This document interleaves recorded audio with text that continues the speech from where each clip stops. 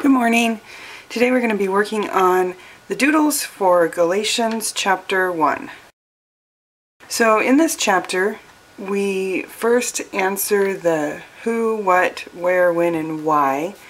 And on that I ask you to write your answers and then to either draw a circle around them or a box or fun notebook paper. So the notebook paper sounds trickier than it really is. Basically, you're going to be drawing a rectangle with 3 sides, and then down this third side you're going to make it look like it was ripped out of a spiral notebook. So how I do that is I draw a line down and then a U sideways and then down and then another U, and you just keep going like that down the side of your paper. I'm going to join up at the end. And then you can add some holes, just like notebook paper, and have your writing inside there. Or if you just want this to be like off the side of your page as decoration, you can add in the lines.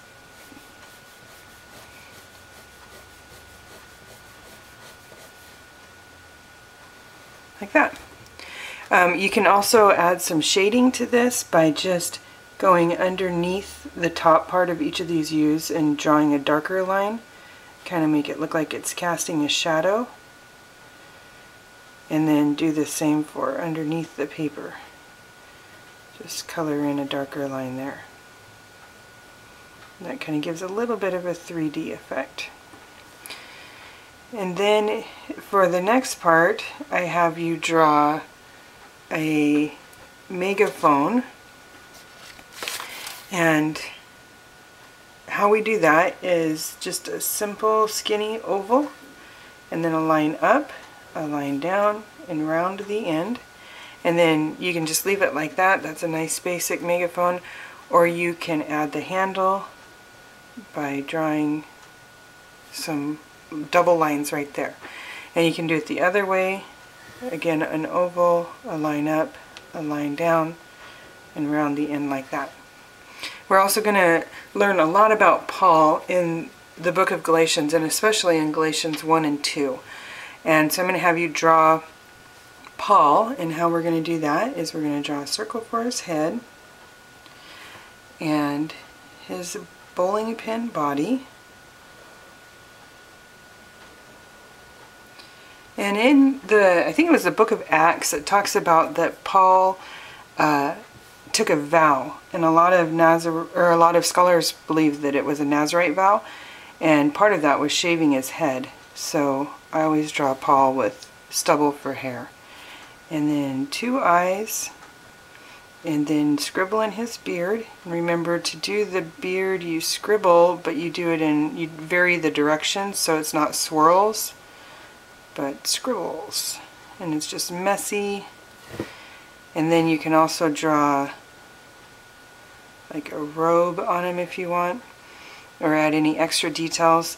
It's fun to go back through all of your doodles and just outline, maybe bump out just a little bit of that outline so that it looks like it's 3D-ish. And just adding this little outline, I think, adds a lot of, it makes it just look more professional,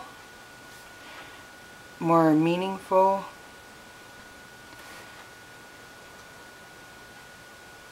Like that.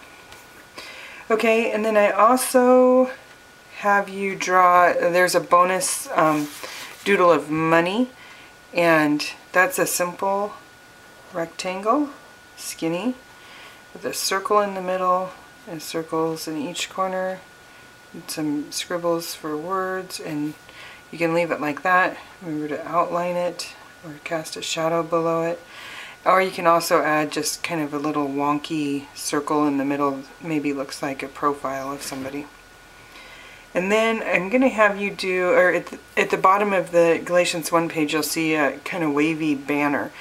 And those aren't nearly as tricky as they look. So let's start with first your basic banner, which is just a rectangle. And then you can bump the end in like that. You could do the same rectangle, bump the end out. You could do a banner down the side of your page. Same thing, bump it in like that. Then you can do a single wave banner. And this one, you're going to curve a line up, then bring it in and go out. So it looks, I don't know, kind of like a backwards S. Then you're going to bring this bump, draw a straight line down to meet that line. And then you're going to draw a straight line and leave it hanging in the air. A straight line, leave it hanging in the air. And then this is the end of the banner, so you can either clip it like that, bump it out like that, or just make it a straight line.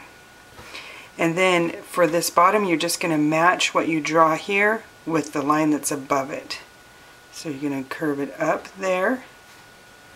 And then this kind of curves down just a hair and then goes up, so I'll curve down and then go up.